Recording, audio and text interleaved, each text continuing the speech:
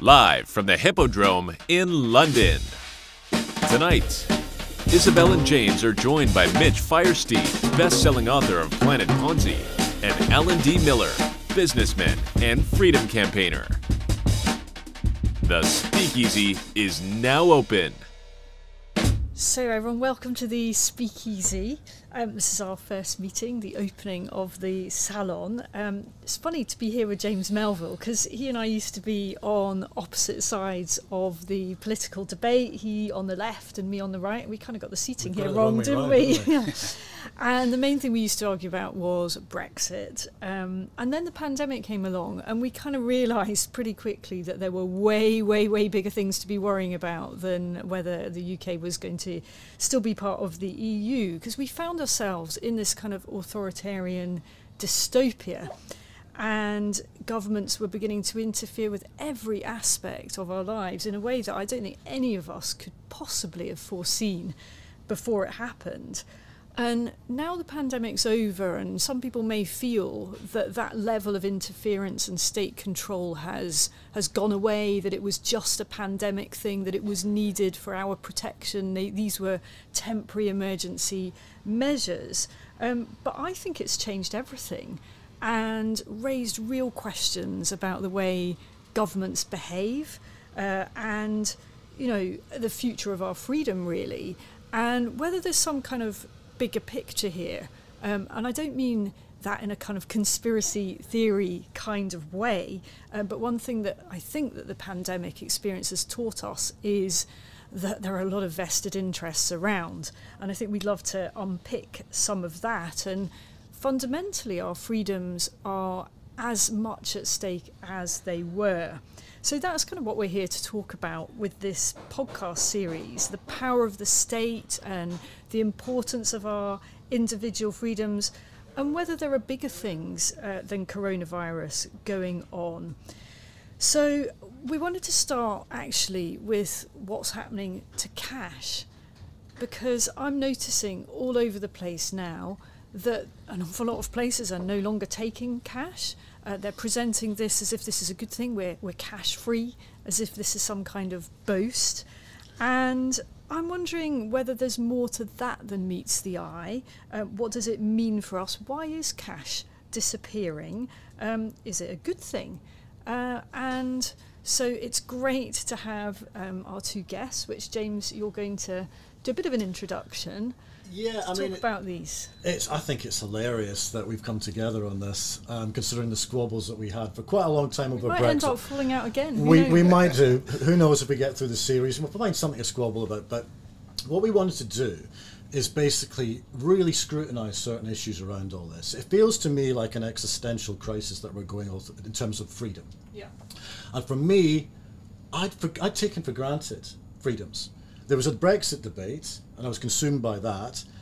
But then the last 2 years, it feels on so many different levels our freedoms are up for grabs. And I'm not in any way a conspiracy theorist, but there's certain components that have happened over the last 2 years that do actually feel interconnected. There's aspects in terms of public health policy, there's aspects in terms of digital ID, there's aspects in terms of control, authoritarianism, and certainly finance and also the economic structures around the world as well.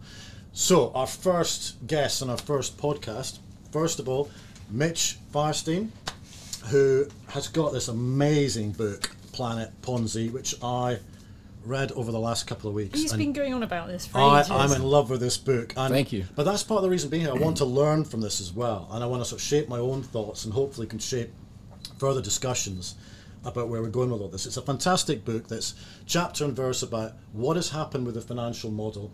Effectively, I would say, it's a historical context, but going back largely to the financial crash 2008, 2009. So Mitch is going to talk about that in terms of the backstory and where we are today and what potentially some risks and concerns in the future about where we're going. And also Alan Miller. Where do I start with Alan Miller? An absolute doyen within the nightclub industry, sort of Mr. Nighttime, I would say, in London, but also has been a huge champion of that whole industry over the last couple of years, which has been decimated in many parts because of the stupid restrictions and rules, and also from an employment structure, it's it's difficult for those industries to see their way through it because the rules are changing on almost a day-by-day basis through lockdowns. But also in terms of the current form, to get together declaration. Now, Alan, I think more than almost anyone else, has been like the community champion of restrictions, lockdowns, and what's happened from that with the collateral damages. A major campaigner that's galvanized people around the country, brought a great subscription base, but also an understanding, that's what Alan said today, about what's happening in the real economy with certain industries and hospitality. So these are our first two wonderfully loquacious guests, and I'm going to stop talking and ask them questions in a second. So Mitch, first of all, I'd like to ask you, based on the fact that these components are coming together, whether it's digital ID, whether it's finance, whether it's loss of freedom and more government control, I think we need to rewind a little bit here and look back at the financial model, which is mentioned in the book, about how have we got here? Where do you think this started? When you have a roadmap of finance in terms of where we are today, what were the warning signs? Where did this initiate from, and where do you think this is going in the future? Well, that's a great question, and I wanted to thank you both for having me on your first podcast, and I wanted to give you a gift that was highly significant of today's day. $100 trillion. This is real. Wow. Listen, I'm Scottish. I will take that. He's going to want more. This is a real $100 trillion note, and this is an example of what happens with modern monetary theory when you just print infinite quantities of money. I love this. Right? So that's what happens. That's part of it. Now, if you want to get into the backstory, the book is about how we got into this mess, what happens next, and what you need to do to protect yourselves. So everything that I believe is connected to economics in one way or another. Now that we're seeing different paradigm shifts, we have the media that we've got to examine, finance, communication, social media, regular media, government, and education that's become indoctrination. So if we go back to the causes, the root causes, as it were, we have too much debt, too much credit, and too much leverage. So when you print massive amounts of money, you get a crisis. Now, historically, in any type of crisis that you have, we had first long-term capital management, which was 1998, which was a firm run by James Merriweather, who was ex-Salomon Brothers. They lost $1 billion trading Russian debt when Russia defaulted for their first time on a bond obligation.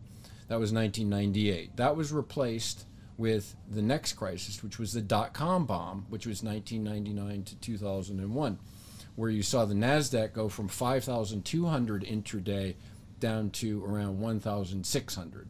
So this was quite a journey. That was quite a decline in the stock market. The next thing that replaced that crisis was, of course, the housing crisis, which Ben Bernanke said, subprime is contained. So you've got central bankers lying the entire way through, and we've got a repetitive theme that's going on here. Every time there's a crisis, they keep printing more money. This was from 1998 onwards. Print money, print money. So $1 billion was the first one. .com was closer to hundreds of billions of dollars in bailouts. Then you had the housing crisis, which was the next thing, where subprime collapsed, and that was over $1 trillion. And then, of course, we morphed on to COVID, which was multi-trillions of dollars. So if you examine where we've come, where we're going and where we are, or where we are and where we're going, you see that the amount of debt has increased exponentially. And Janet Yellen, who for the entire 2 decades of the ride has been involved in the Federal Reserve System, starting out at the San Francisco Federal Reserve and just being a yes person and sitting on the board and going, yes, yes, yes. And then she became chairman and took Ben Bernanke's reins, and she's been a magic money printer the entire time. So the solution is not to print more money and not to have infinite bailouts, which has happened in the UK as well. Now, if we want to shift over and look at what's going on in the UK economy, we go back to 2008 when the crisis hit. We had Merv the Swerve King, who was running the Bank of England here. I wasn't one of his favorites. When I was doing a column at the Daily Mail, he complained about the stuff I was writing along with several other people, but it was factually and technically accurate and correct with the money printing, because what people don't realize is sterling, the currency that we have in this country, went from 2.08 down to about 135. So that was a 34% decline. That's a currency devaluation. And this is what happens when you have excessive amounts of debt. You debase your currency, which is what they did. So the currency went down 34% to that 135 level. And now we've been in that range. And right now we've broken down to the downside. We're trading at 127 this morning in London. This is against the dollar, is yeah, it? again, every currency, every major currency is against the US dollar. That's not me saying that. That's just the way it's quoted. So what we're seeing is a decline in every major fiat currency in the world. But this is the big decline came when Mervyn King started the bank bailouts, which we still own a large percentage of a couple of the banks. Those shares are worthless and will never be paid back. And did we learn any lessons from that? Of course, the politicians will tell you, oh, no, don't worry about that because we're never going to bail anybody out again. But that didn't last very long. Well, has that money gone into the real economy? That's the problem. You have money supply and velocity of money. So you're talking about the velocity of money, which is how much the money gets turned over in the actual economy, as opposed to just printing amounts of money. But you have several other issues and factors that come into play as well. Because when the debt goes up, the way that governments finance their debt, the United States being a little bit having quite an advantage over the UK, is they issue debt. And then we have to talk about what currency is and the role that currency plays, which is what you brought up. And we're going to do so, that. Yeah, right. So to go back to the debt situation, the problem with debt is the United States debt, because the U.S. has always been U.S. dollar hegemony. It's the reserve currency since 1913. So they've been the reserve currency for what, 112 years or something. And before that, for 400 years, the sterling was the reserve currency. So people flock to the U.S. dollar whenever there's a crisis, wrongly or rightly. But now, so when the U.S. issues debt, the rest of the world buys the debt. The U.K. doesn't have the same option because not too many people want to invest in gilts.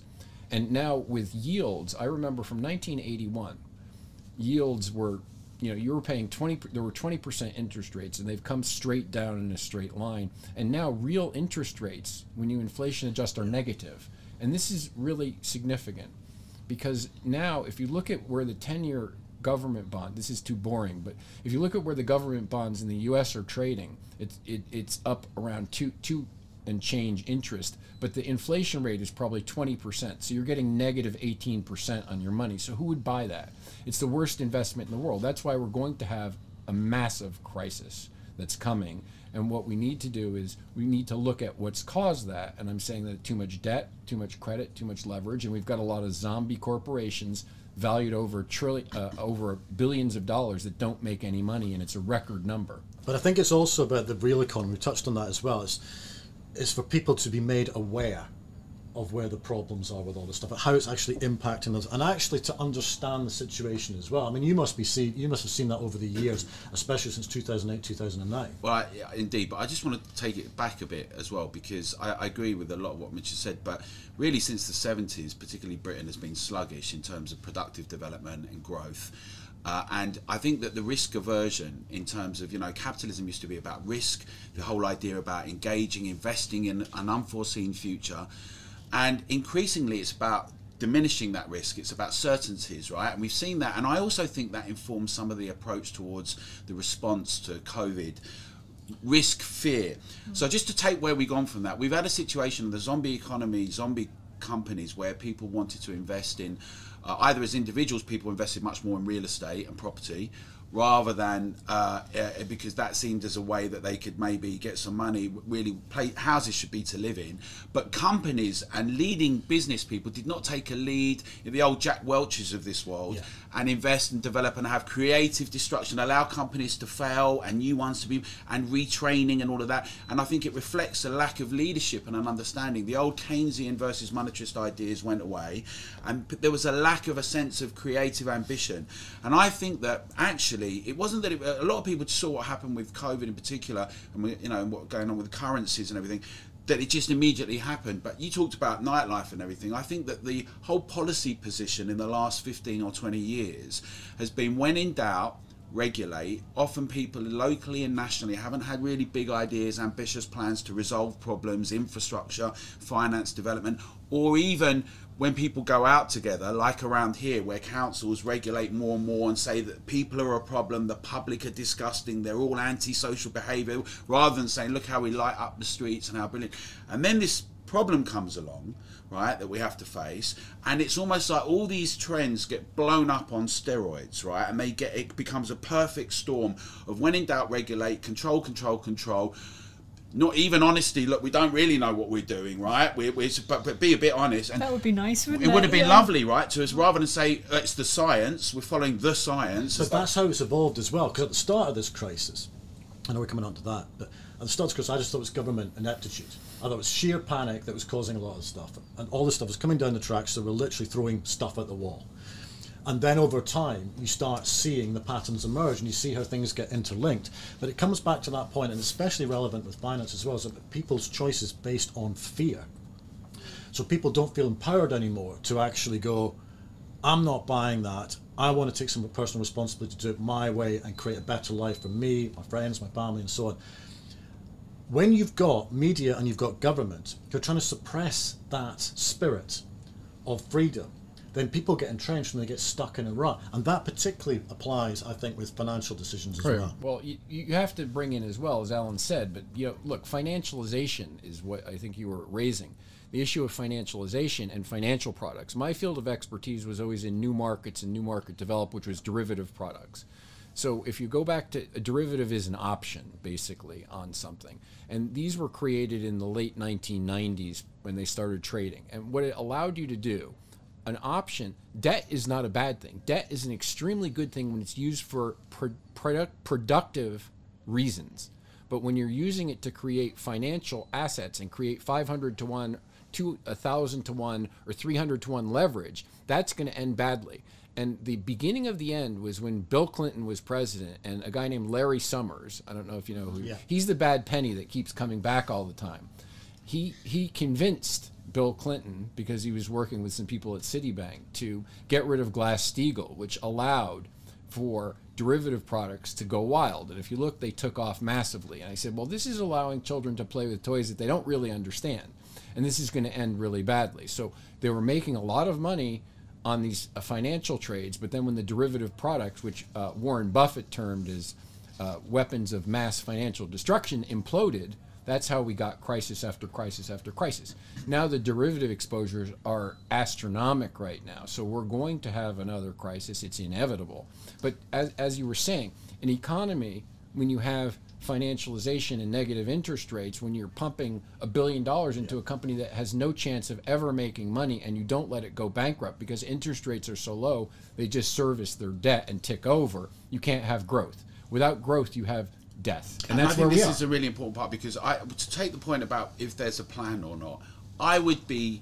I'm much more terrified that there isn't one, because what I think we've got is weak authoritarianism, capitalism in the last 15 years, where it's been like a crapshoot arbitrary, rather than robust planning about the combination of the state and the market, how you can have big infrastructure projects but get out of our lives in the individual sphere. It's like you touched on it, it's the wrong way around. So what they're doing is they're bolting on more regulation and control, rather than the other way around and say, well, actually, how do we show enterprise and initiative and positive thinking in terms of solutions to come out the other side of it? Exactly. If you think about Britain, you think about whatever side you were on a Brexit and all of that, the whole idea, think about our coastal regions, think about infrastructure and development, retraining, biomedicine, tech, nuclear, all the different things that are now being talked about, but we could have a really robust set of implementations where you have what the government can do the best, issue bonds, get the industry and the private sector, which is really, it's exposed to a lot if they do it, and start productively investing again, get people paid more wages, they can then spend money. Instead, what we have is this kind of risk-averse, step back, intrusion in our private lives increasingly, but not in the arena that they should really be performing in. Paradoxically, that creates more risk. So it's that paradox about, we want you to feel secure, we'll take away your freedoms, that then long term you're actually putting yourself at more risk It's because for you've your lost. safety, Yeah, James. but that's totally exactly. crazy. That's a Can crazy. I just come in yeah, here? sure. Sorry to interrupt, but two things. I want to set the scene a bit because not everybody's going to be able to see where we are. We are in the fabulous Hippodrome in the heart of London's West End. And this was what you were linking into what you were saying about the nighttime economy and the importance of enterprise and venture. And the other thing I wanted to just take it back to a bit of more of a simple level. You gave us this fantastic $100 trillion. I'm feeling rich for the first time ever. Can you tell us a bit more about the story of that? I mean, if I took this to Zimbabwe today, would I be able to use it? And what does it mean for people? Well, what happened is Zimbabwe, these are actually collector's items now, and they're pretty rare to get these. The real ones, you can buy a fake Chinese one, but this is an actual real one, so you should plasticize it. Actually, if I use Scottish gonna notes fight in over England, it. it's basically the same thing, I think. But so what happened, there were a couple of places. You had the Weimar Republic, which had, you had to bring in a wheelbarrow filled with notes, German notes, when they had hyperinflation. When you get into a hyper, this is the biggest note that was ever made in circulation in history because Right. the hyperinflation in Zimbabwe, because they were printing so much money. And it what got could out you of buy control. with it? What did that mean? Well, I mean, I think a chapter in my book, I have the $50 billion egg was Right, the chicken was the or- yeah. well, you could buy an egg for $50 billion in Zimbabwe dollars. So I think that was significant of what happens in modern monetary theory when you have lots of debt and you just keep printing money because you can't. And so what we were saying is what's happened is the central banks, the Federal Reserve, the Bank of Japan, the European Central Bank, and the Bank of England have created what's called moral hazard. So in other words, what they're telling the biggest gamblers is, the biggest gamblers are saying, well, heads I win, tails you lose, right? Too big to fail, too big to bail, too big to jail is too big to exist. That's got to be the bottom line, and it's not, because what happens is you have infinite bailouts for billionaires. That doesn't work for anybody anymore, But where and are that's the why bailouts for that's the where real we are economy? now. Where are the bailouts for the real economy? And this is the important No, thing about they're the suckers. Exactly. They're called Same as it always was. I mean, in Right. terms of the lessons of history, that's always been a pattern. It's Tax certainly applicable donkeys. today. Yeah. the tax donkeys. But people are unaware of this. Look at the cost of living crisis. It's a perfect example of that, how that's all interlinked as well. But if you look at, say, the quantitative easing program in the UK's point of view over, Right. let's say, 2008, 2000, I think we're looking at a total of, what's it, 900 billion that's been pumped into the economy. But whether that's gone back to the real economy, But you see, this is the problem with money printing, insidious money printing like we have right now, is you don't know who's actually being bailed out and who isn't. You don't know what the debt obligations are. So the problem, you can't do that. We have a mechanism in normal business, and Alan can pick up on this, is it's called bankruptcy, right? You know, when you don't make money, you go bankrupt, and that's it. You shut down your doors. You don't get, it's like an alcoholic. I'm going to give you one more drink, just one more drink, one more drink, one more drink. And so the problem is just compounding itself. And that's what's happened with the heads I win, tails you lose scenario. And it just keeps going and going and going. Mitch, So- where do we go from here in terms of how do we address that? What are the solutions? for this? The problem that we're going to have, there's going to be a lot of opportunities going forward, but you're going to have insolvencies, you're going to have massive bankruptcies, and you're going to have a closure of the businesses that are not profitable, because it just can't go on like this. But we have a leadership crisis, and that's where the real issue is. And we haven't had any real leaders or leadership. That's where we... I think that's really true. I mean, there's a few basic things we could say. 5 million new houses being built in the UK, right? Why is there an obsession that your house is an asset? I know some people don't want to address this because their base might get affected, because a lot of people invested in this now as investments, like many wealthy people have invested in art rather than in productive investment or in wine. However, young people can't afford to buy places. We could have far more people paid in terms of builders and construction, and we could have a range of development regionally about house building. That's one example, right? Training in a range of areas for IT, biomedicine. We have to allow companies to fail, but also provide, underpin for a temporary period, new training, new investment, robust development. And I think that leadership is really important. But one thing about Together is we try and encourage everyone to take a lead and have a say. We've got local elections coming up on the 5th of May to hold candidates accountable, ask them key questions, but also nationally with governments and the opposition, and for people to take a bit more of a lead and say it's not being done well enough we think we should do this, because we have to be active agents in having a shape on where we're going. And I think it's really important that on the one hand you've got this kind of economic incompetence, right? We have to have an proper strategy. Now there are some good things being suggested finally around energy policy. They're not enough. If you look at France, for instance, 70% of its electricity is funded by nuclear. We've dropped the ball completely with that, right? We could do much more, much better. But at the same, so there's the economic part, but the whole point about risk and our approach towards it, and our ability to be bold and think outside the electoral cycle, right? Not every few years, but do we have 10-year, 20-year? Can we have a Manhattan Project style thing where we pull together resources and we're really dynamic? But that's the whole thing, is short-termism everywhere. Exactly. And I think and then the question about, is there a plan? And I think we should talk about, and then we're going to talk a bit more about like the digital currency things and certain international organisations. They look so big and powerful and influential in the absence of strong leaders domestically with sovereign leaders, and also in the absence of a strong public sphere, right? What we've seen evacuate from the political landscape in the last 2 or 3 decades is ordinary people, right? Where are ordinary people? Often we're treated with contempt and disdain. I think we saw that in the last 2 years, right? It was kind of, at first everyone volunteered to come out, almost 1 million people, and we were shut away, shush, do as you're told, disdain, right? But actually, we've got such an amazing potential to harness creativity, right? And even when, the thing about industrialization, things change, right? So we have to retrain, and we have to be agile, and we have to do those things.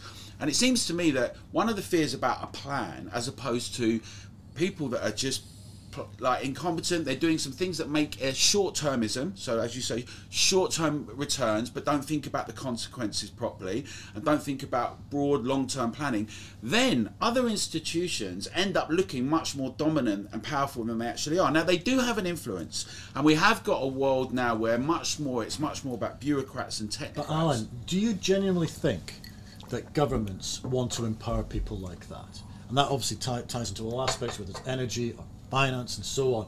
Or do you think that actually the governments, they're saying the whole time they want to let the people take back control? Or is it the opposite? I think it's the other way around. Yeah, but here, once you stoke the fires of authoritarianism, and it applies to anything, whether it's finance or energy and so on, then they try and claw more and more freedom. So that's my concern with that. I think it's a very good concern. I think it's a really good concern. But they never give it back once they have exactly. it. Well, but the thing is, we should never allow it to be taken. And the point is that I'm just say that when a lot of people talk about these people and how they're weak, often they're incompetent, they're playing it bit by bit, right?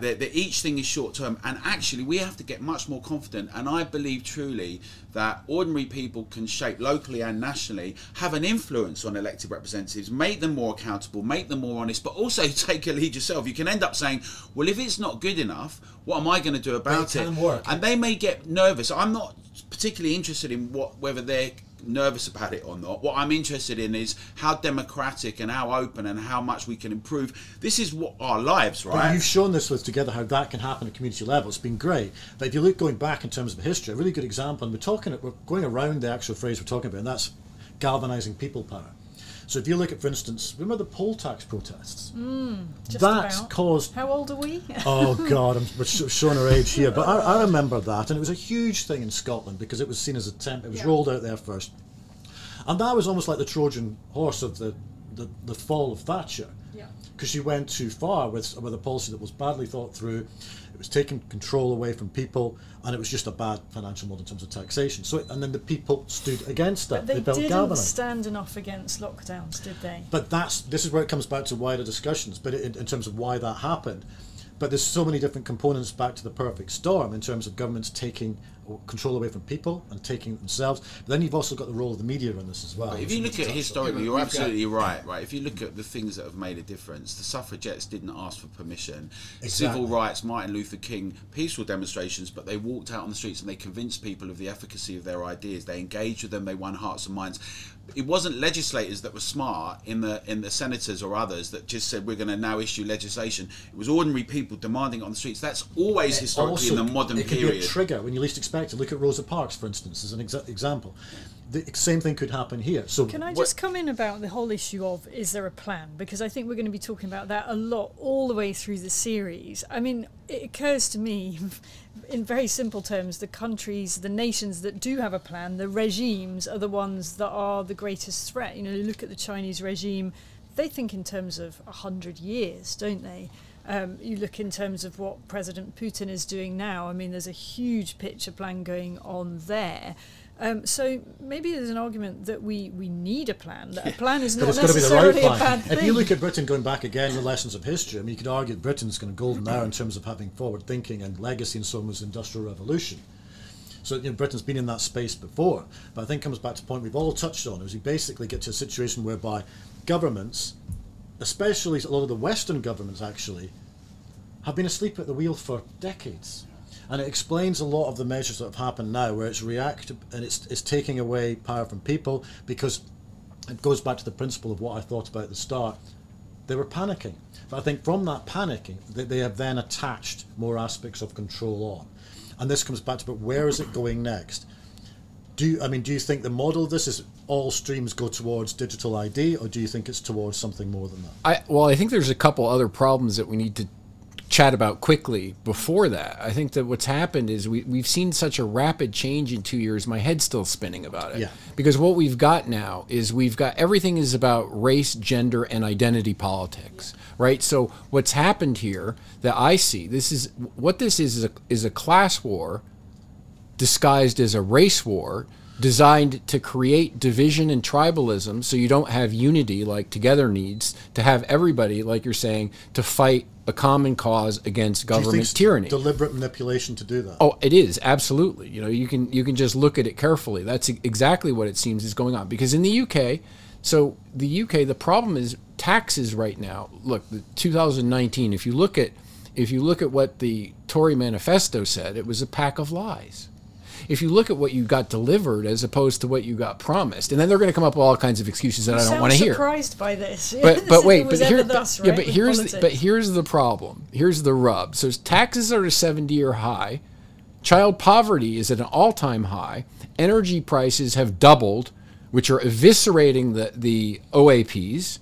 And most of the people are like, wait a second, I can't pay this energy bill. And this is only the beginning, because inflation is probably close to 20%, if not, it's headed that way. Right. And the way that they calculate it... Explain that to people. And I think perhaps you're going to go on to do that, because this is what a lot of experts like yourself will say. You talk to people, they say, actually, inflation is not 7% or 6 point whatever. Well, yeah, it is I was going to get into that. The reason why inflation and governments will never tell you what the real inflation rate, and the United States is more famous than the UK for doing this, and I got into a dust-up with the ONS about the way they calculate their statistics.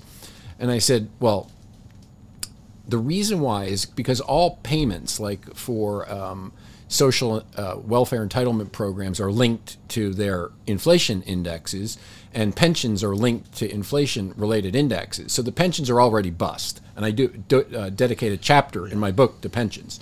So if you have inflation at the real rate, then the pensions can't pay out, and they can't afford to pay the interest on the massive amounts of debt we've been talking about. Like the United States debt, the total amount of debt they have when you include Social Security and Medicare and Medicaid programs is close to $300 trillion. So they give you a headline number, which doesn't cover their legally binding financial obligations. This is what you need to talk about. And people understand that the government's lying about inflation, because when they go to the market, the supermarket, and they say, wait a second, this butter has doubled in price, or milk has doubled in price. I can't afford this stuff anymore, but the government tells me it's only 8% inflation. How can that be? What have my wages gone up? Oh, sorry. When you inflation adjust wages back to 1981, they're lower now than they were back then. But what's happening is that governments and media are manipulating the truth about why all this is happening. Well, that's media. You have to add the media. Media, there's no such thing as fake news. It's outright dishonesty, is what it is. Well, I mean, there's a lot of very difficult questions, right, that we're talking about. But one thing I would say, because you mentioned Margaret Thatcher before, and we've talked about they've been asleep at the wheel, you said, James, and I think that the collapse of ideological differences and the kind of Blairitization of like Cameron and others, everyone became the kind of central. Where they all agreed is they were estranged from the public. And what needed to happen was the public should be treated often with contempt, and there should be control. And there wasn't an attempt to win hearts and minds and really inspire transformations. And so then when we look at what then happens, right, is the public is disengaged. There's often quite a lot of cynicism and distrust. Now we've got a situation where those bureaucratic leaders, the technocratic leaders that want technocratic solutions, they don't want to engage hearts and minds. There are international institutions, let's name them now, like the WEF, the World Economic Forum, the World Health Organization, and others, the International Monetary Fund, that have ideas that are often technocratic and bureaucratic, and they resonate with some people. Where the gap is, I think, today, is the sense of our own strength and what we can do to assert and influence things. And also, this is really important, right? The influence you can have in your own nation state on elected representatives. So any international institution can say what it wants, and if you can assert your own control and you can hold people accountable in your own nation state, you can limit and you can steer the direction of those things. Now this is really important because technology is happening, and that's a great thing. I'm not a Luddite, right? I really like the idea that technology can help transform things. Yeah. Digital ID is not necessarily a terrible thing in and of itself. I think it can be very useful in many as long contexts. as applied in the right way. Privacy and rights and freedom are really important, essential. So if you think about historically the discussion, whether it was, and this is true about radio and transmission and cinema and TV, in terms of everyone panicking about how out of control it would be, either because it would poison the minds or it would be used by people to corrupt the public, right? We have similar technophobic, technophile discussions now, but there are essential issues, right? That if you have digital ID everywhere, and then it's firstly on the one hand used to where you can and can't access things, or what money you can and can't spend, or if you look at what Trudeau did with the truckers in terms of seizing accounts, those kind of issues around digital ID are important to challenge. But it's also the case that digital ID, if you've got your stuff digitally in terms of health, and you have your health responder handling it with you, then that can be a really good transformation. But there's a fine line, because people quite, to quote Huxley, and some people quite like enjoying their servitude. They quite like their creature comforts, and if that's in terms of accessibility as well, if they can swipe or just show a particular screen and bundle that together, a lot of people quite like that convenience. Isn't that a good thing, though? That is a good thing, but it's the point that you touched on. Is a fine line between that and cloak and dagger of bundling aspects, sort of whisper social credit systems that may well come in with future legislation. We know some of the legislation that's coming down the tracks on that. Well, can I just say on this, I think it's really important, because actually 300 or 400 ATM machines were closing down a month before lockdown. In 2018, people were talking about it, right? So people were moving towards, but it still left a couple of million people, older people and others, who couldn't do it, and that's an important thing. Online banking, things like that, they still need banks, and cash is really important. But if you can look at some places where they have implemented it. You mentioned China, but in India, they've got 1.3 billion people on the Aadhaar system, right? And over a period of 8 years, right, with biometrics and digital. And there are concrete examples of some people who are just not, some people are starving because they can't even access some of it. And it is about data and control. And people very rarely talk about it, because you've obviously got a caste system still in India. There's also the other aspect to that. It's about people who get isolated because they're not part of that process. For instance, you touched on the elderly and the vulnerable, with retail outlets of financial houses closing and also ATMs. There's millions of people, especially the over 65s, who do not have that access to online banking in any shape or form. But I think that it's a much bigger concern than that. I get a bit worried when the debate over the disappearance of cash is viewed primarily through the prism of poor old people. They don't know how to cope with online banking. There's something so much bigger about this. And when you talk to ordinary people, have no inkling of this. They just think, oh, it's really convenient. I can now just use my... Absolutely. And, you know, I remember being quite pleased when, you know, a contactless, the cap on that was lifted and so on. It is very convenient. And then you just take it back a moment and say, hang on, do you realise that that means that if we go down this route wholesale and there is no cash, the government has the ability to track every transaction that you do, and of course tax you accordingly, and then begin to mould your behaviour. And I think that the way that it is presented, you know, through the poor old people, we're worried about them. Of course, that is important, but without people understanding the bigger implications of this, that is a real There's concern. also certain sectors requiring that cash flow, old cash flow, to actually exist. And there's certain people that, because of the status in life or whatever it is, they rely on that as well. It should always be part of the mix. It comes back to choice again. So if someone wants to go down that digital online route, fine. But there should be the traditional alternative. But what happens is you get on a really slippery slope that goes right towards dictatorship and tyranny. And this is what you don't want to do. And you know, this goes back to the oligarchs of Silicon Valley being allowed to run wild and roughshod over everybody's rights. And they've become, we're in a world now with digital tyranny where they can control elections.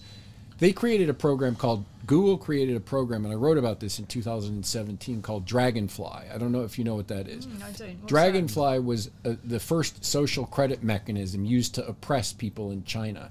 And a lot of the people at Google complained about it, and they said, oh, no, we're not going to ever unroll this or roll it out. And of course, not only have they rolled it out, but they're using it here. So social credit mechanisms have been around since Google created them. How did it work, the Dragonfly thing? What was it? It's the same sort, well, basically what you were saying. So what the governments will have an ability to do is, if they don't like you, they can say, oh, you spent money on something we don't like, so we're going to shut off your credit card now, or we're going to starve you to death, and you can't do this and you can't do that.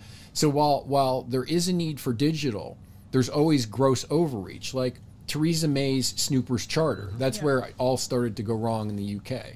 You know, and you have a lot of problems like this going on in the United Kingdom, like our energy supply. I did I had a sit down with DEFRA back in 2001. Can we just talk about that bit first, because the energy is a really big conversation. But I just wanted to come back on what you said about this thing on the digital tracking, because it's really important, right? And in terms of it's really important. Well, I just think that you're right that's the danger, but I think it's a political question, because technology is technology, and we know that with the big tech companies that there's been relationships with the state. There's a question of the military relationships and back ends that are brought in with intelligence services and everything. We know that's happened, but it's also the case that it's actually often the big tech companies didn't want necessarily to be the arbiters of free speech. If you look at the online safety bill in the UK, and you look at the EU, who've just passed legislation, 400 million citizens now in the EU it's been outsourced to big tech to become the arbiters. The politicians have said to them,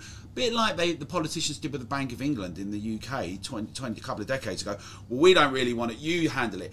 That's what's happened, a lack of leadership, a lack of a sense of clarity. Rather than saying, we are going to censor you, they like to say we're against woke, this government. This is an important point for people to understand. We're against the woke thing, or we don't like cancel culture, so we're going to have freedom. But actually what we're going to do is we're going to have an online safety bill. Yes, there's issues around children, but now they're going to treat all adults like children, and that gets imposed on big tech. Because it does strike me that if you're in tech, you're always looking at technological solutions to things, and you might get carried away with that a bit, and some people get a lot of money and they get very influential.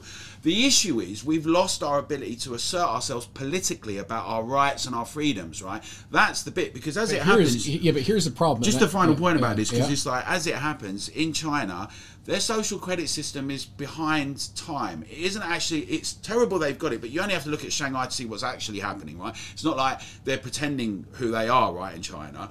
But actually in Mexico and India, we've got elements of that happening, and what we've seen in here should give anyone, even if they don't agree with what we're saying, right, should give anyone pause of thought, which is that whether it's about you recycling your stuff and the council fining you for not doing it, or if it's about giving money to a political organisation or going on a demonstration, if they have the ability to limit what we do through a digital ID and central bank digital currency and having that all together, that provides an enormous problem. It may not happen, but the concern around it is really, but really here's what you also have to consider. I give you that, but what you've got to look at are the incestuous relationships between government and big tech.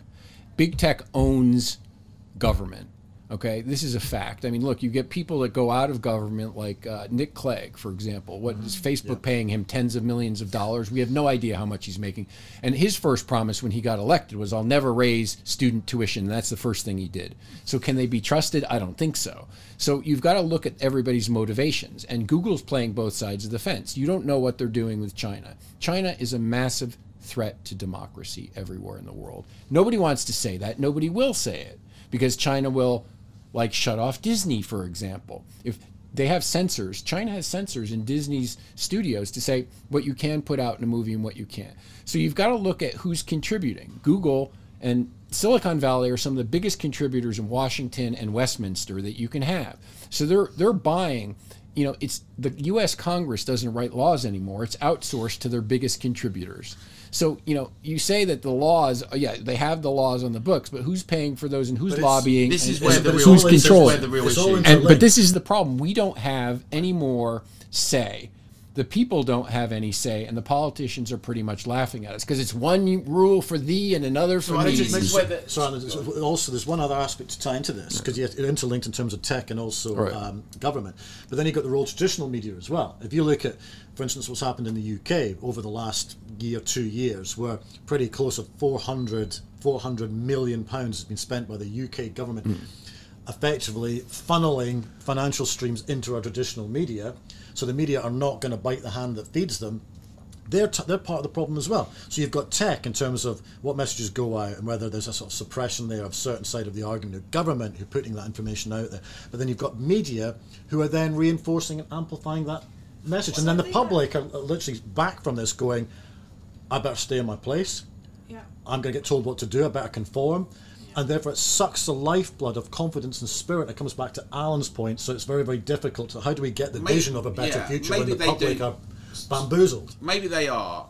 But I would also say this, right, and this is not to revisit an old discussion about Brexit and everything, but lots of big international institutions told people how stupid they were and that they were going to get punished and it would be detrimental, and people didn't listen necessarily. I think that we should not underestimate, right, ordinary people. That happens everywhere all the time. I think there's a fatalism that happens. This is really important because in the fraternity I've been involved in recently with the anti-lockdown thing, there are a lot of people who at the start when we started campaigning said, why are you even speaking to MPs? Why are you even getting involved? Well, they're all bought, they're all done. And the thing is, it's like a fatalism that we cannot change or do things, or that somehow everyone's part of this huge plan. It's a self-fulfilling prophecy. Right. It actually reflects the same thing that the government and leaders do, which is treat us with disdain as though we have no agency, no autonomy. Now, it is the case, and it always has been, that big industry has a big voice. If you've got a lot of money in an economy and society, you have a disproportionate voice, right? Always has been the case. Now, the monopolies and the mergers commissions of the past broke things up, but it's always been the case. What's lacking today, why it seems even more disproportionate, is because the public is not having enough of a say in it. And that's why it's really important. I don't want to sound like a broken record, but to challenge the things that Mitch is concerned about, and I think rightly so, right? The lobbyists, the big, but I don't think it's as simple as saying everyone's bought, because actually there's a series of things that happens. Short term is, if you talk to any MP as it happens, right, they'll have a million things that they're trying to deal with. Okay. And I think that the point is that we have to be able to articulate rights and freedoms, and actually, if we think that it's like all going in one direction, who's it incumbent on, right? It's incumbent on us as citizens to take a stand, I think. Right, but I'll give you two quick examples we can go to. When George Osborne hired a guy named Mark Carney. Mark Carney worked at Goldman Sachs, and then after Goldman Sachs, because I don't know why he left, maybe he wasn't doing very well there, he went and he ran the Bank of Canada. Then when he went to the Bank of Canada after creating one of the biggest housing bubbles on the planet, George Osborne said, I'll have some of that. Maybe I want a housing bubble here. So he brought him over here and created an even bigger housing bubble here. So getting back to your Brexit example, everything that Carney predicted about Brexit and the carnage and the end of the economy and the end of everything never happened. Carney became politicized. He was hired for a specific reason by the government, and he lobbied to get what he wanted. Now he's running climate change for different global organizations. That's one example. Now, Bill Gates, software developer, Microsoft, funded Neil Ferguson's experiments at Imperial College. None of them have been right. His model on bird flu was chronically wrong. Still an advisor to Boris, and he's the one that orchestrated the lockdowns while he was sneaking out to see his girlfriend. One rule for thee, another for me. So Bill Gates had undue amounts of influence over policy. There are pictures with him and Sajid Javid, pictures with him and Boris. Why is a software developer dictating our COVID policy? I know he's got some money, and I know that he invested in a lot of the vaccine companies, and I know that he tends to profit from that, but he shouldn't be dictating our policies. And it seems that the ancillary evidence that he funded the exercises at Imperial College that were totally wrong, that put us on the wrong path of what did he predict? 6 million deaths by COVID. I always in get the a bit UK. nervous when we go down the Bill Gates route. I don't know about you, James, but there's so much of it out there on the Twitter sphere, the kind of conspiracy theories around Bill Gates. I can see you looking at me with that expression as, I totally You're disagree. getting used to the expression now. You'll see it a lot. You've seen it a lot over the last few years. Do you know what? I mean, I'm a great believer that when the evidence changes, you start contemplating changing your opinion. Bill Gates, there's a lot of stuff that's interconnected with Bill Gates. I'm not going down the rabbit hole of saying that he's a complete bad man and everything he does is that God delusion and is wrong. But there is interconnected forces at play here. I mean, if you look at also, for instance, his hoovering up of American land in terms of Farming land. He's the biggest owner of Exactly. farming land in America. But that's a fact. Those are facts. Those aren't conspiracies. That is out there. I mean, he's been involved in terms of vaccinations before, and so there's good there is good that's come off that in terms of some of the health. So it's not all he's a bad man and it's all for bad reasons, but it's more about the individuals, I think, and this is where I stand on it. It's certain individuals who almost like have a kind of Midas delusion that they can, because of who they are. They can so fix everything. Tony Blair, Whisper bit. may well have He had a that bit same of that. problem. Can I pick up on what Alan was saying about people power? Because this is one of the things I actually found hardest about the pandemic, that I became a bit disillusioned in people power. I hoped that there would be some kind of uprising against these extraordinary interferences in our lives, and yet you saw people complying with the most insane, completely unjustified restrictions, and they did so in some cases actively, almost enthusiastically, and it sort of undermined my faith in people, which is not a nice feeling to have. But Isabel, do you not think it's four different? I thought I was to come back to the theory of four different communities with this crisis. The first community is people like us, so raising their heads above the parapet and going, "I'm really not sure about this. I'm going to find out more about it. Let's talk about the collateral damages and so on." The second community, it's a point that we've touched on, is about fear. People have, to an extent, been brainwashed, and they are struggling to get through that. There's a complete loss of confidence. The third community is people, whisper it, may well have enjoyed aspects of this. I think so. It suited their lifestyle, for Yeah. instance, not to go into the office, not to meet a bad boss, take their 80% of furlough, and 20% doesn't matter because they're not travelling anymore, stay at home, bake cakes, maybe do a bit of work. Yeah. The final community is the most important community, and this is the bit that I think interconnects everything that we're saying today, whether it's to do with sectors, whether it's to do with finance, to do with energy, and that is the silent majority. I think the silent majority have been largely appalled by what's happened in the last 2 years. They're a little bit scared by it, but fundamentally, this is a British trait. We're quite a compliant nation. We are. We're rule takers. We are rule We like takers. to We queue. know our place. We might tut a little bit Yeah. or make some more tea. I mean, that's a massive generalisation. But we just don't want to break the That's rules. true, though, I know isn't so it? many people who, for instance, we're conforming with these sometimes crazy rules Yeah. because they just didn't want to get in trouble. They didn't want their twitchy curtain neighbour to go. And there were twitchy Well, curtain lots of neighbours. them. There's a snitch culture. We've had a civil war. We did chop off a monarch's head, and we did give a lead to the Enlightenment and transform things for freedom and democracy, where many people pioneered free speech, and we stand on the shoulders of people who fought and died for freedom, and we're the custodians of them. So I think we can get a little bit into and this is the point about the public, or what people used to call the great unwashed or the mob. And often it keeps rearing its ugly head, pardon the pun, in how policy people think about it, and also how even people who are challenging things like lockdowns think about it. You're all sheeple.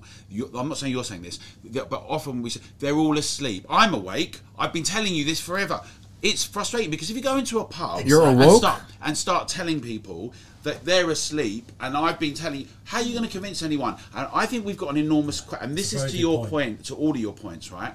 How do you get someone who doesn't agree or has got questions to get involved and discuss and think about things differently? Because I think there's a fatalism on both sides, for instance, of the lockdown thing. I think, firstly, the government, and they won the argument with a lot of people that what this was all about protecting others.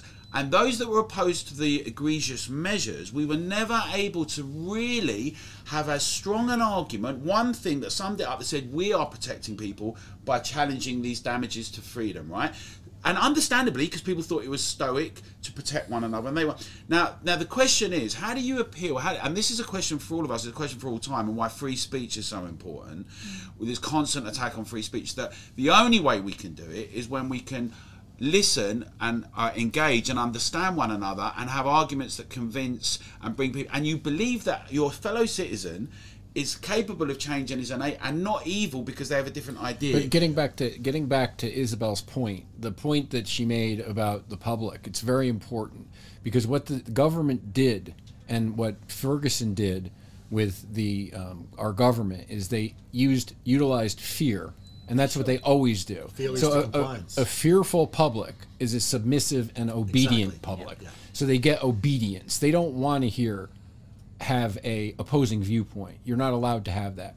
And everybody, like I saw in Pfizer's headquarters, corporate headquarters in New York, they have signs: follow the science, follow the science, science denier, racist, science denier, racist. Yeah. So you get this mantra by these people that call you all these vicious names, and you shut up because you don't want to say anything.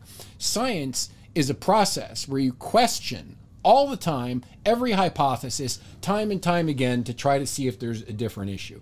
You don't just sheeple along and go, bah. It's not just follow the science, it's follow the data, and that's actually one aspect I've seen over the last 2 years, where it was a road less travelled in 2020, when, you know, obviously the cases and deaths and the narrative was all about, you know, saving granny, you know, the kids have got to play a part of that. The coercion of the kids was a terrible thing.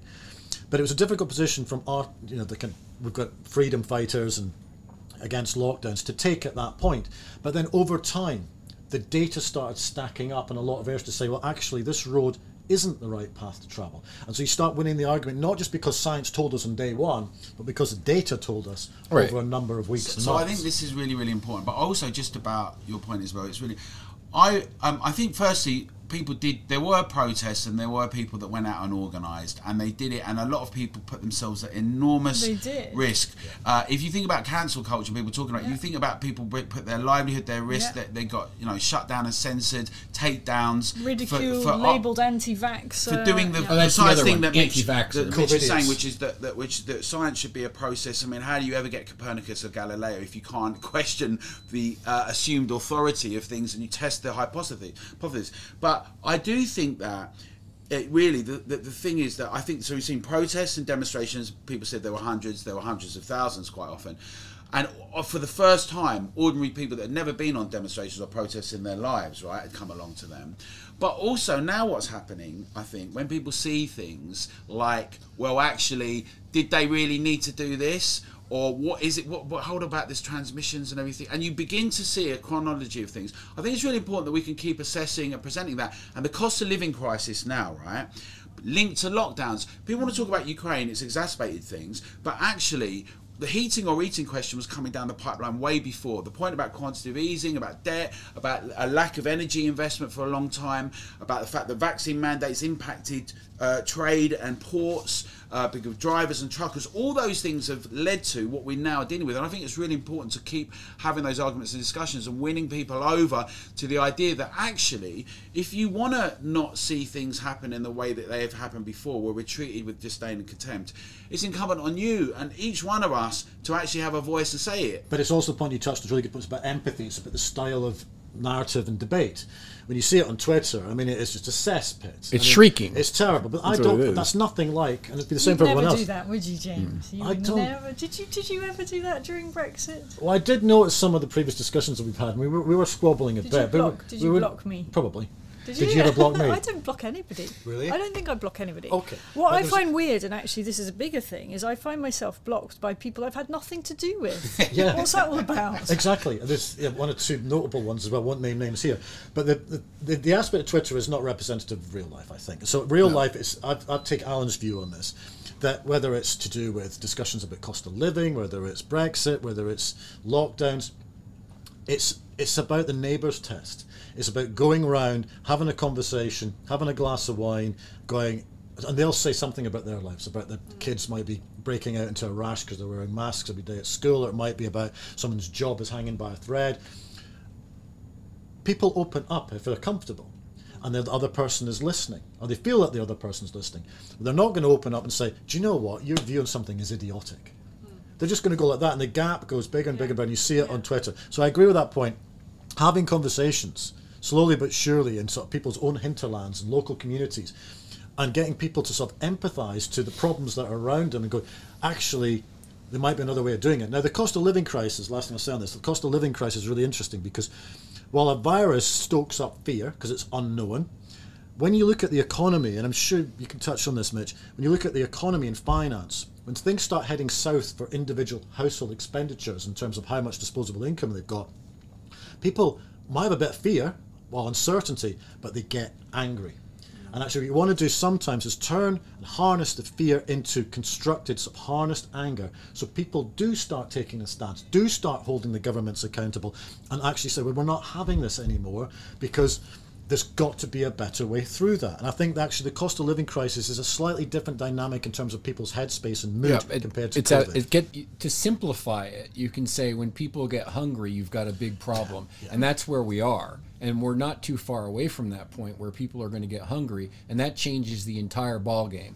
So no matter what the politicians keep telling you with their narrative, people stop believing it because they know they can't afford to feed their family. And then when you can't feed your family and the heat is not on, you're going to have a bigger crisis than we have. And for the government to say, oh, we're going to spend billions of dollars on Ukraine, we're going to spend billions of dollars on a train to nowhere, no matter how much HS2 is over budget. And we've allowed, I worked with DEFRA back in the early 2000s when I came here. I moved here in 1999. And I told them that, with the amount of offline things you have in energy, will go dark by 2025, and they laughed at me. But, that's where we are now, and these were caused by lack of leadership once again, and as I've said, not taking the time to replace aging generation and repair our national grid system so our electricity was working properly. And that's one of the issues. Now, getting back to what you guys both raised was the anti-vax thing. I spoke with one of the biggest media companies here in the UK and had this discussion. And I said, that's a really derogatory term. Yeah, sure. And I said, it's really negative. And what you're doing is you're trying to increase division and tribalism, which is what I said earlier in the broadcast. I said, you're trying to increase tribalism and division so that you get people fighting while the biggest economic plunder takes place. The most significant economic plunder takes place in the background, and people don't notice it. Right. But this is really, really... It's like Russian hybrid warfare tactics, isn't it? You just sow that division, and, the whole anti-vax label was just to delegitimize the debate. You can't because, and the first protest I ever went to was one of your protests. The actual your mandate protest or anti-mandate protest, because I thought it was a great cause, and that's the first protest I ever went to in my life. Well, what's interesting about it's been part of some of those protests as well, and it touches on Alan's point, and I've been at quite a few of the Together ones, is the diversity of people on those protests. Right. People have got this thing that's largely self-employed or whatever, but it's not. People are coming from different backgrounds, and I've loved meeting people at these protests and then them telling their stories about how they've come to that point, sometimes for the first time ever, to actually have a protest. But I do go back to the cost of living crisis. I think we're perilously close to people going in their own heads, enough is enough. It was different maybe with COVID because there was fear, there was servitude, and also there was furlough as well. But with this one, when people feel that they're being hung out to dry, but financially, because of neglect of government, we should look at what people think enough means, because you mentioned the poll tax riots, but actually when a riot in and of itself, there's very little that's constructive or creative within it. And I think the important thing is that having clear ideas about what to be done. It's as true of the Arab Spring if you look into Tahrir Square in Egypt, where you have all the potential of transforming things into democracy, but then you get some other people who step in because there's a vacuum of ideas, and you get the worst possibility. And I think in the same way, that's why ideas are important. Also a sense that it's not fatalistic or defeatist, that it isn't just big this or big that. Like people say that you're all anti-vaxxers. It has been a debate, we've got to be honest, in the last 20 years, that big corporations and big this and big that, it's all terrible. And actually I think we've got to get better at banging the ideas. This is a really important point. That comes back banging the ideas between everyone and listening, and because the thing, because you did then say also the sheep bar when you was explaining, because I agreed with everything you said up until then, but then you said the sheep bar. Now, if I didn't agree with you and I heard that, that would really turn me off. And this is my point. We've all got to get a lot better. And this is why the Ofcom stopping us being able to debate things or giving broadcasters warnings was so problematic. Because when the Remain Brexit discussion was going on, you could have different opinions on TV, right? And we saw people taken down, shadow banned, prevented. Many of us have experienced some elements of that. By the way, they weren't together protests. We went there there was other people organising them, but we went there, and I think it's an important point. But you're absolutely right. There were lots of people that came for the first time, and I think this point, like this central bank digital currency, where the Bank of International Settlements, or the president said, you might spend your pesos, you might spend your dollar, we don't know what that is, but we will control it. There's a tendency for people who feel like they don't have control of things, that they don't have a great plan, to be even more bureaucratic and technocratic with people they're estranged from, right? The mob, the people. And what I think, anyone who believes in freedom and rights and democracy, it seems so commonsensical up until recently, now seems a bit radical, right? But anyone who believes that, and let's be honest, that fight's been going on for a long time, Thomas Paine and others, right? Anyone who believes in that, is our responsibility. Don't look here and look at, because James is well known, but it's all of us. It's incumbent on all of us, right, locally, nationally, to take a stand in leadership, because the only way we can guarantee, right, that the things that we're concerned about in terms of our freedoms, our rights, our privacy, so we don't get a social credit system that's like China or even like India, is if we insist upon that here and we make our case made and we have our voices heard, right? That is going to be the antidote. So we are going to come later on in the series, aren't we, into what you can do to empower yourself, to kind of escape from the long arm of the state, as it were. But I just wanted to pick up on what Mitch said about we get to the point where people are actually going to go hungry, and that's when you get a tipping point. And I just wonder... what does that look like, when that happens? We've got a lot of craziness going on in the world right now. I mean, if you look at how fast things have changed, you've got 700 genders and you've got a lot of different things going on. 700? Really? Yeah, whatever it is. I can't count. It's too high. It's beyond my capability. But if you think about what's going on, we need to have historic perspective on everything. Mm-hmm. And a lot of today's generation, they have, in the U.S., they've written this 1619 revision of history. And people want to burn history books, and this happened with ISIS, and this happened in Germany back before the Second World War, where they were burning books. We need history as a perspective, and to give you a perspective, and everybody here and our listeners a perspective on what the direction we could be heading. And I point this out in my book. Japan's economy for 30 years has been in the ditch. Okay, and I cautioned in my book that I said this is the direction that we're headed in, where we have stagnation and we have zero growth, because this is what happens when you print money. And Japan is different from the US, is different from here, because what they're doing is forcing the pension funds to buy the bonds, and bonds, as you know, fund the government and fund all their debt. So what happens now in Japan, we've noticed in the last couple of months, their currency's starting to go out of control and bond yields are going higher, which means the government, which had this policy called yield curve control, said, I'm going to buy all the bonds to keep the yields low. So they're printing money to buy the bonds, which makes the currency go lower. So now they've boxed themselves, like all the central banks in the world are in a very bad position. They've printed so much money that it's going to explode, and we're going to have a exogenous shock that causes the coming credit crisis. And they needed to be blamed for that, which causes massive inflation, which makes food costs, energy costs, and all costs spiral out of control. There are other factors that come in here as well. This whole Ukraine situation is another thing that's entirely problematic, because Russia is the biggest producer of oil in the world. Okay, so the problem with all of these sanctions that were not very well thought out against Russia is what's happened is now there's an alliance between Russia, China, Brazil, Saudi Arabia, United Arab Emirates, and Iran.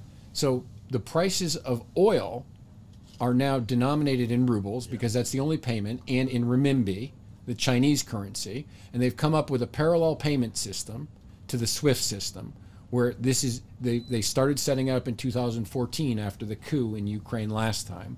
So what this has done is created two different opposing groups, and this is going to end U.S. dollar hegemony, because now basically Russia is on a gold standard as well, because they're backing their currency by gold. So this is going to cause food shortages globally. And if you go back and you look at the statistics on food from the IMF, I think, in the World Bank, if you look, food prices have been going up since 2016 on a rise. Now we're at there's just been an exponential increase, and the cost of energy, oil is the lifeblood.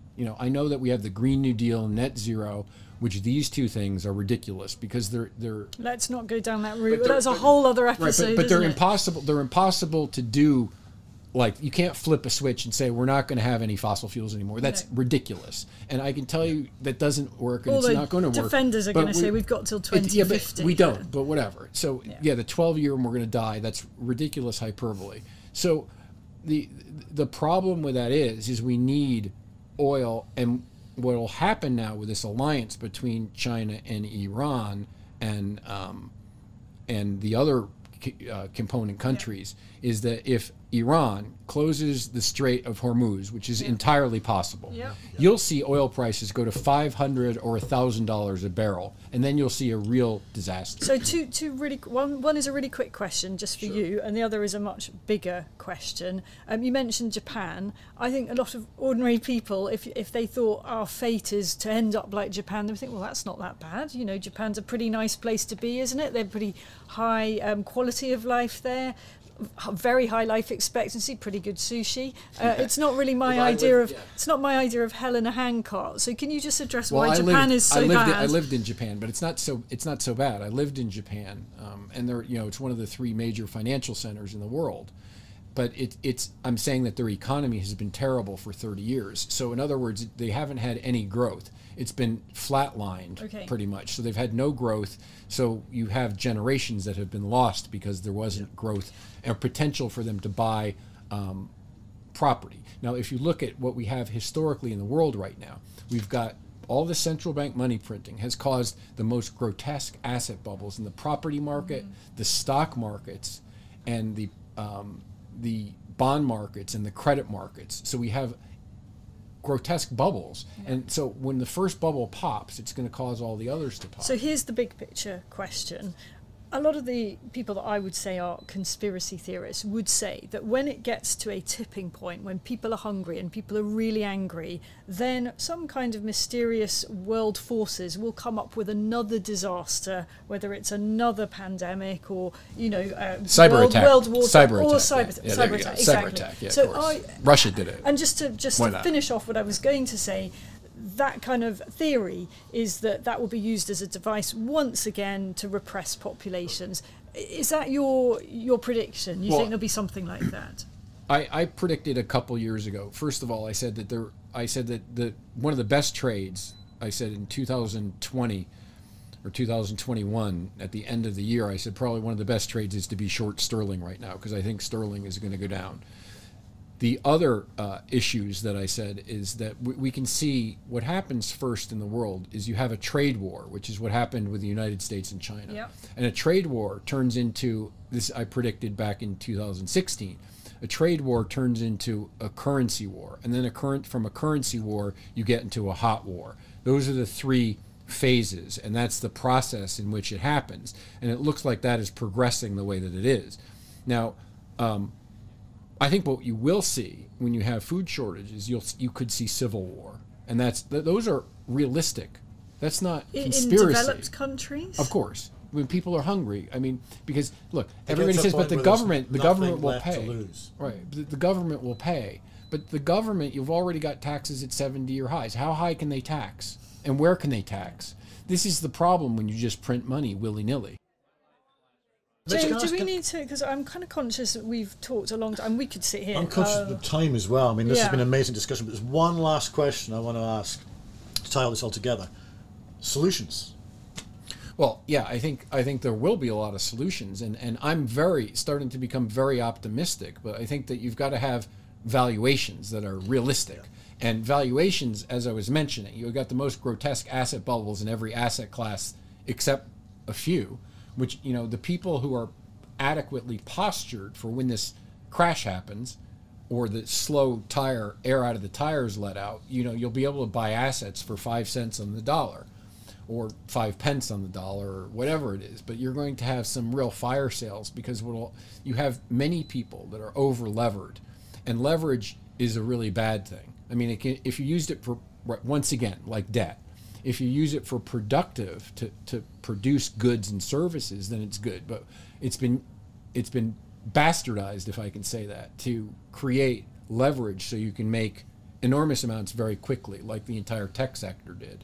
So the problem now is you have too many of the zombies. You need to shake out of the zombies, and you need to get rid of the bad loans. And you can't have bailouts for billionaires again, because this is what we've done: long-term capital management, .com, housing crisis.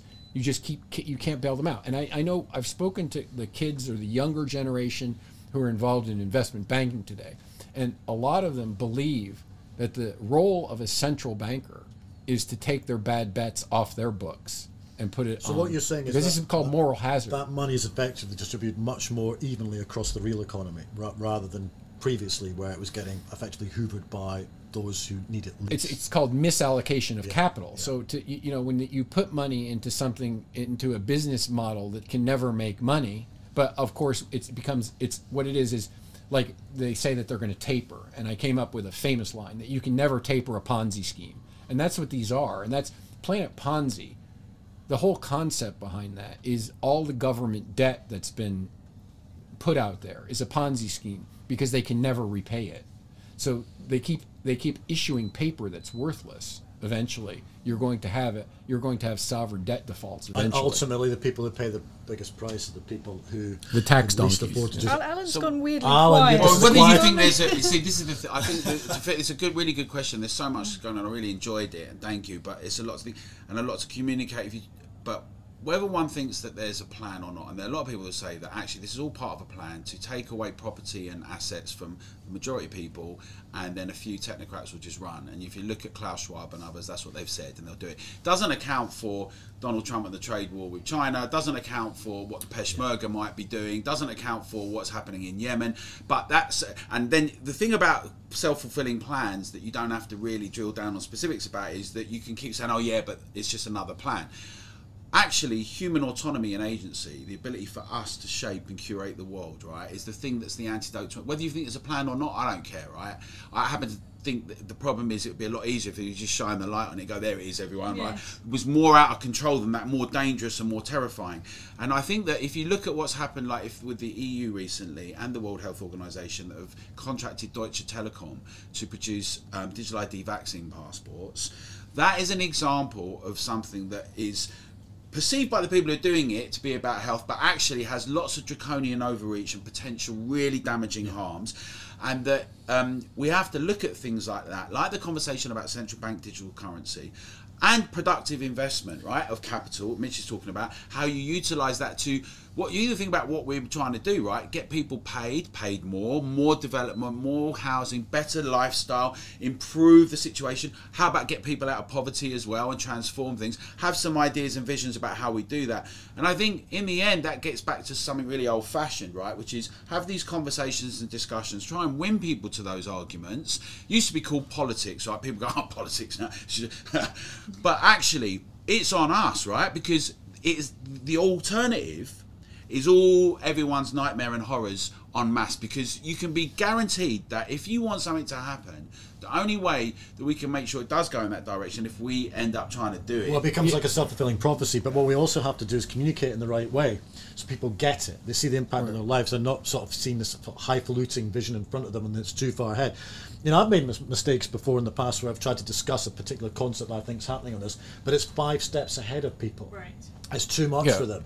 They'll be able to start talking about WEF or whatever, when actually people are more concerned day to day about a cost of living crisis, and they want to see a way through that and hold some people to account and actually come back to Alan's point, some solutions. So I think we do have the responsibility to try and engage people and build audiences and build communities, but it's all about the art of how we do that with the terms of communication. So, Isabel. Yeah, I just want to come in on this whole issue of whether there's a plan, because that is going to come up in every episode of our podcast series. And my perspective on this is very much driven by my knowledge of politicians. I've been a political journalist for 20 years. And just spent an awful lot of time with the people that are now running this country. You know, the idea of Nick Clegg now in this incredibly powerful position in a tech company. I mean, I used to go for dinner with Nick Clegg when he was a sort of nobody, backbench, you know, Lib Dem MP. Who would have ever thought he would become Deputy Prime Minister, never mind anything more international. And what that long experience of dealing with all these people and knowing them personally has given me is a sense that generally there isn't much of a plan. It is generally just kind of making it up as you go along. Most things are cock-ups and not conspiracies. I'll always remember, you remember Gordon Brown, long plotting. All he wanted was to become Prime Minister. All he wanted was to take over from Tony Blair. And this went on for years, and it crippled and paralysed our government at the time. And everybody thought that when Gordon Brown finally got into number 10, having plotted and schemed about this for so long, he must have, you know, a big dossier, a plan of what he was going to do with his power. And the shock was to the people that were around him at the time who hadn't been part of all of this stages to get there, was there was nothing. It's a hollow Easter egg. The cupboard was completely bare. But you could argue the same thing with Boris as well. That has shaped my view on, generally, on whether there's a conspiracy or it's a series of sort of incompetent cock-ups. Do you really think Boris Johnson has got some sort of master plan where all these rules... Not in the slightest. But he does have a plan. He's got a master someone plan. else He's might got be. the Blair model to get out and get paid afterwards, and that's what it is. It's survival. But I do think that there is now, post the whole COVID experience, that has somewhat changed my view that there is a semi-plan out there which is being pushed by some very, very powerful people. And it's only a semi-plan, but that doesn't make it any less dangerous. People exploit a crisis. But the biggest disaster capitalism. But the biggest danger that we face right now is that we've got to get rid of the debt overhang and the non-productive debt that's out there.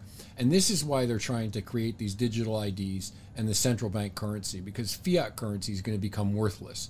And they're ahead of it. They're ahead of the curve, and they know that there's a crisis coming because they know that the numbers don't work. Yeah. This isn't conspiracy theory. Anybody who understands a basic balance sheet knows that there's a problem. Yeah. And they know that inflation's over 20% unless they're, I mean, it's unconscionable that you don't know. Can I ask you one question, just touching on that? Do you think that, where we are right now with just what you've said, do you think that was part of the plan going back at the start of the COVID crisis in 2020? Or do you think that's evolved since? Well, no, I think that could have been, but, you know, as I was saying, that you have crisis after crisis after crisis, and what had happened back when they had the housing crisis, and that's the writing of that book, was I told you, you can't bail them out. I don't know if you remember, but there was a savings and loan crisis in America back in the 1980s, or I think it was the 80s. Anyway, it was when I was working on Wall Street. You know, I went from Wall Street to Tokyo to here, and became a British citizen, I don't know, 15 years ago or something. But the savings and loan crisis, what they did was they went in and they closed down the savings and loans and they arrested the people that committed crimes. And I said, that's the model you have to use this time, and if you don't, I'm going to write a book about it. And even Alan Greenspan, who was at the time the chairman of the Federal Reserve, said that there were crimes committed and nobody got away with it. We don't need new laws. We need enforcement of existing regulations and laws. And I went on Sky to do an interview, and the guy said to me, I want to know who we have to bang up if there was crimes committed. I don't believe there were crimes. I said, well, LIBOR is one of them. He goes, are you kidding? I said, no, it's rigged. It's, you know, and he's like, he looked at me like I had three heads. I said, and he goes, well, tell us who did it. I said, that's not my job. I'm not a regulator. All that I'm telling you is that we need regulators, and we need people who have business experience to be in those seats to help us, to help the people, because we need a government for the people, by the people, for the people. We don't need a bunch of people to come in. Some people with a plan, and that's the point, isn't it? Right? What we need is some people with a plan and some ideas and construction, because actually that short-termism, the lack of planning and thinking about robust investment, and all of those things are reflective of people without a plan, right? And I think that that's the point. And so you know, it's a bit like... But that's how authoritarianism comes in quite often. It can either come because of tyranny, it can also come in because they just don't have a plan and there's panic. So the way of covering up their own fault lines and ineptitude and lack of a plan is to basically hoover more power and say, if we have this, we're going to keep you safe. But it's not actually answering the long-term question. Yeah, I mean, it was never about public health. It was about power, politics, and profits for big pharma ahead of people's lives. It's So a one movable thing we beast. haven't mentioned at all in this whole discussion is crypto and the role of crypto. And I absolutely don't want to go there now because that is going to be a lot in the rest of our in the rest of our episodes, and hopefully we can talk to you about that some other time. But you might just want to give us just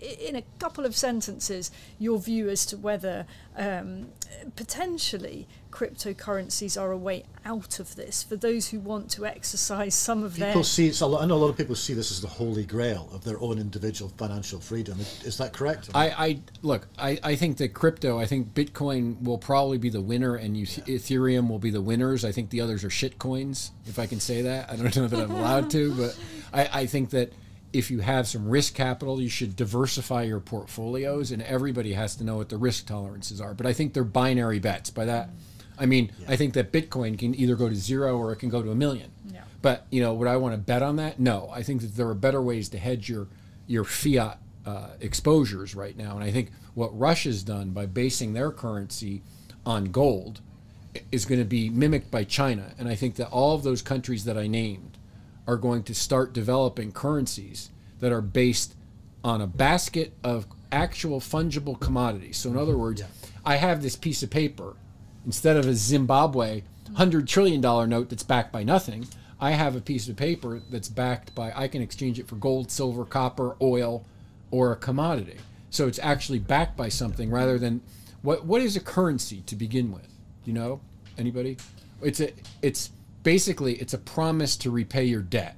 So this is what I was talking about with too much debt, too much credit, and too much leverage. With a fiat currency, it's backed by nothing but a promise to repay. And when people realize that the U.S. can't repay its debt, that's the end of the U.S. dollar as the world's reserve currency. And the problem that I think Alan brought up earlier with Canada and Justin Trudeau's tyranny, and he went in, and I know a bunch of corporate treasurers globally, when he started going after personal accounts for contributing $50 to the truckers, and they created a retrospective law that allowed them to take away people's money. Yeah. This is the problem with having everything digital. Yeah. The government can, right, but they got away with it. So I know corporate treasurers that the next day, and the reason why they reversed that, I don't know if you noticed quickly, they did a 180 on that. The next day, I know corporate treasurers that took their corporate bank accounts all out of the Canadian banks, and they had to run on their banks. And so, but they couldn't publicize this. And so that's why they had to, because look, and this is what's happened to the U.S. by shooting themselves in the foot with the sanctions on Russia. They're not a safe haven anymore, because whenever a sovereign entity, a sovereign bank has sovereign immunity, a central bank rather, has sovereign immunity like the Russian central bank. When you seize their assets, they're supposed to be impenetrable. This has never happened in history. And when you take a central bank's assets away, you're a pariah now. I'm not going to keep no matter what happened, even in World War II, Hitler was keeping gold in the United States and everywhere around the world. But so, you know, when you take away a currency from a individual or a government, you're setting a very bad precedent, and people no longer will have full faith and confidence in the safe. I think you need, that was definitely a lot more than a couple of sentences. Well, there's a couple of things. One thing is the case that there have been many people who want to have bureaucratic, technocratic solutions before COVID, and have looked at things like digital ID for a long time. Tony Blair was trying to get it pushed through before, and now you've got Tony Blair. Yeah. The British people didn't want it. What was it Boris Johnson said in 2004 that he would sprinkle it on his cornflakes? Yes, exactly. Times change. Exactly. And but there have been people that have attempted to do that with the EU, with the World Health Organization and others, that they see that as a solution. Like people see the Internet of Things, or what they call smart citizens, and they're not all people that are actually there's some merit in some really intelligent interactivity with technology and our lifestyle. The question is about our rights and our agency, and who's deciding about really fundamental points, right? And privacy, because we can utilize, is it in our benefit for everyone in that context or not? And that's the starting point. And the crypto thing I think is really interesting, because Let's remember that our central banks came around at a certain point. People used to be lending kings money, and they were banished from those countries, right? Spain did it, Portugal did it, England even did it, right? It's what happened to a lot of Jewish people and others that used to lend money to for wars and things like that. Then you had a central banking system came around. Legislation and policy. I think one thing that people are underestimating is the fact that the Fed and the IRS and others in the US are hovering around Bitcoin and everything, and they're looking at what this is going to mean in terms of how they regulate within the US and globally. And bear in mind, if you're a US taxpayer or a US citizen, you pay globally and internationally, and they still set many of the norms, although I take your points about the kind of polarization now and what the concerns about a division of the world again, because there are concerns around those things, right, as well as it mean that there's just not one hegemonic power. But I think that, it's all right saying, well, those that can, and those that can afford to get Bitcoin and know how to use it, what it means and all that, right? But as it happens, if they just decide to legislate in a new way and do this thing and say, right, we don't care, this is the new rule, and you are going to abide by it. Yeah, but the problem... Because after all, why don't people... It's a bit like, anyway, it will be the whole discussion about income tax, about who's paying, who's in control and all of that. Now, you can say, well, it's not susceptible to that because it's just the way you transfer it and everything.